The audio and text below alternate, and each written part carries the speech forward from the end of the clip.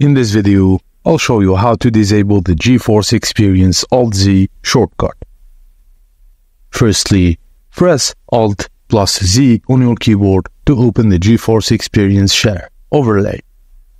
In the Share overlay, click on the cogwheel icon located at the top right corner of the screen to open the settings. In the Settings menu, select Notifications.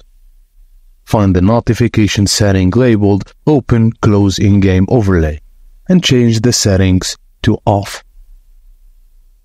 And if you want to disable Nvidia Geforce Experience Overlay, in the Geforce Experience, click on the Share icon.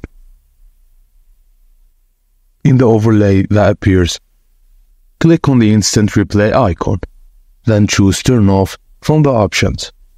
And finally, close the overlay by clicking anywhere outside of it or pressing ALT+Z.